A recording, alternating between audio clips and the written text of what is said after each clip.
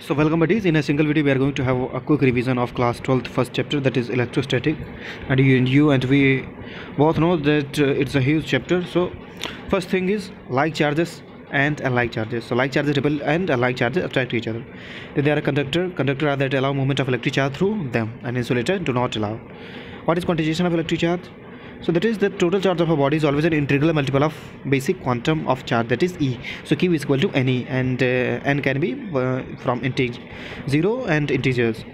What is additivity of electric charge? So total charge of a system is the algebraic sum of all individual charges in the system. Then there is a conservation of electric charges, that is total charge of an isolated system remains uncharged with time. Superposition principle. It is the property of the forces with which two charges attract or repel each other that are not affected by the presence of the third additional charges. So it is the property of forces. Electric field E at a point due to electric configuration. So it is the force on a small positive test charge. So Q placed at the point divided by the magnitude. So the formula is mod of Q by 4 pi epsilon naught r square. It is readily outward from Q. If Q is positive, then the readily inward if Q is negative. So electric field at the point varies inversely as the square of the distance between the Q and the plot E versus R look like figure given below. Coulomb's law, the mutual electrostatic force between 2 point charges Q1 and Q2 is proportional to the product of Q1 Q2 and inversely proportional to the square root of the distance between them. So Coulomb's law is Q1 Q2 by R square, and when we convert into in a vector form, then r cap is multiplied and divided simultaneously, and here the value of k is 1 upon 4 pi epsilon naught, that is proportionally constant. So talking about electric field lines, so these are the curve drawn in a way that the tangent at each point on the curve give the direction of electric field at that point. Now talking about what are the important properties of field lines. So these are field lines are continuous curves without any breaks, so they are continuous. Two field lines cannot cross each other. Electrostatic field line is start at a positive charge and end in negative charge. They cannot form closed loops. So what is electric field at a point due to charge? So the formula of electric field is force divided by coulomb, force divided by charge. So force divided by charge is equal to electric field.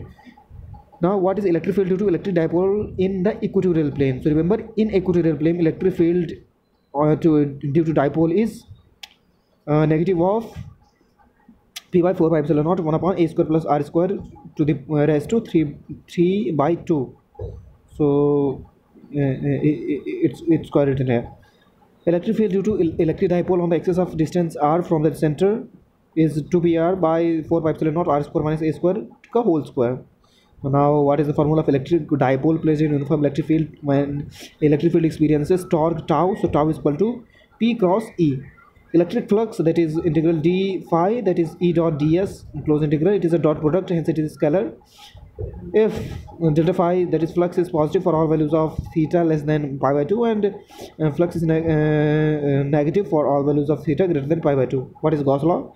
The flux of electric field through any closed surface is 1 upon epsilon naught times the total charge enclosed by surface area. So the formula becomes flux that phi is equal to E close integral E dot ds, that is Q by epsilon naught. Electric field outside the charge cell is as through the total charge is concentrated at the center.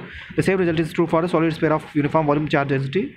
Electric field is 0 at all point inside the charge cell. Now talking about electric field E due to an infinitely long straight wire of uniform linear charge density lambda, so is equal to lambda by 2 pi epsilon naught r dot n cap. You will remember E is equal to lambda by 2 pi epsilon naught r dot n cube, where r is what? Perpendicular distance from the point where the wire and the radial unit vector in the plane normal to the wire passes through the point. Electric field E due to infinite thin plate sheet of uniform surface charge density, that is sigma is equal to sigma by 2 pi epsilon naught dot n cap. N cap is what? Unit vector normal to the plane perpendicular to either side of the plane. Electric field E due to thin spherical shell of uniform surface charge density sigma will be E, that is electric field is equal to Q by 4 pi epsilon naught r square dot r cap in a vector form, and E will be 0 if r is less than r, that is inside the meat of the conductor.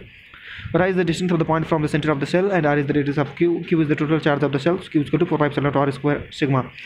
Talking about electric field E along the outward normal to the surface is 0 if sigma is the surface charge density. Charge in conductor can reside only at a surface. Potential is constant within and on the surface of the conductor. It can cavity within the conductor with no charges, and electric field is 0. So I think it was all about basic things about the electrostats. Thank you. Have a nice day. Signing off.